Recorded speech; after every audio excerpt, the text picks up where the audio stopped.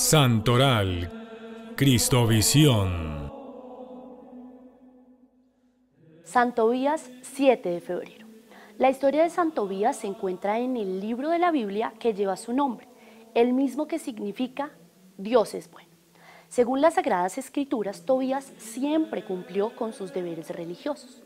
Se casó con una mujer de su misma religión, llamada y tuvo un hijo, al cual le puso por nombre también Tobías. Tiempo después, al estar dormido debajo de un árbol, Tobías se quedó ciego, pues le cayó estiércol desde un nido. Su esposa lo despreció, pero él se mantuvo fiel al Señor. Tobías, el hijo, fue a buscar a una ciudad lejana un dinero que le debían a su padre. Le acompañaba un joven que resultó ser el Arcángel Rafael.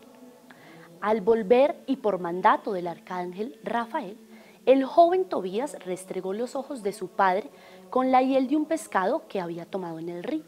Se cayeron entonces las escamas de sus ojos y Tobías, el padre, recobró la vista. SANTORAL CRISTOVISIÓN.